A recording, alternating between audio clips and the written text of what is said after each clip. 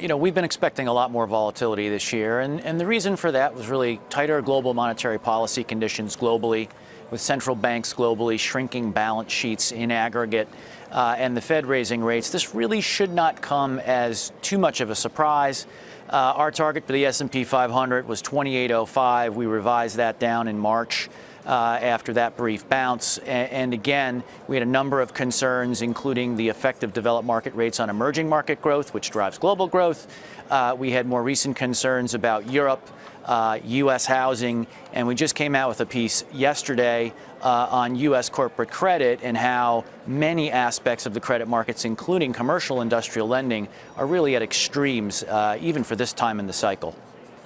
Just mention, we are pretty close to the session lows, Dow down 3%, as is the S&P 500 down 3.2, and it's just around that 2,700 mark, Pete.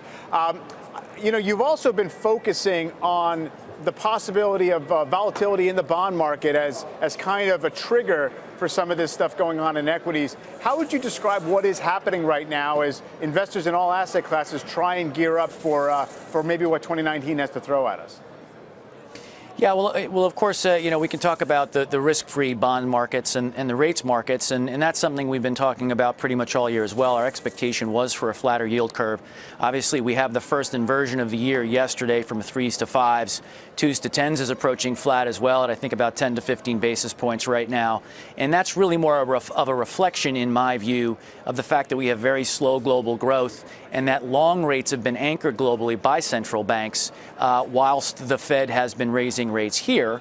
And that, of course, leads us to the corporate credit markets, which, again, have lent support for some time to equities because leverage has continued to climb. And obviously, as financial markets remain liquid, that supports equities in the meantime. And that is slowly starting to go away, in my view, as we've, for the first time, for example, seen high yield volatility pick up. That has not been the case until very recently.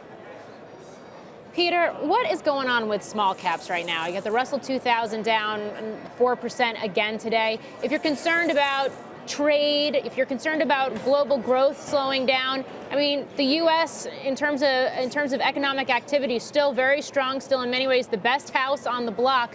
Why is there so much weakness when you look at those particular stocks?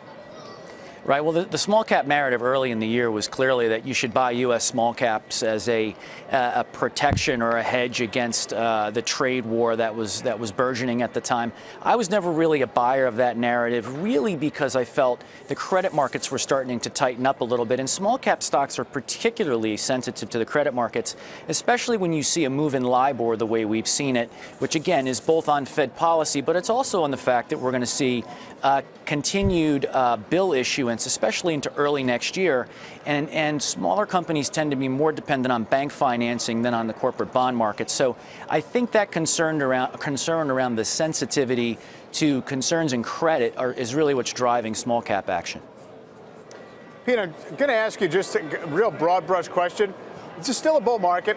I mean, you can look at the structure of this year's action. You see two all-time highs, kind of a double top looking setup in the S&P 500. Haven't been able to really capture a lot of benefit from great earnings growth and huge buybacks and all the rest of it. And we've had this rolling bear market. So where do you think the market's ultimately situated? Yeah, no, I think, we've been very late cycle. That was our call early in the year. That's exactly where I think we are.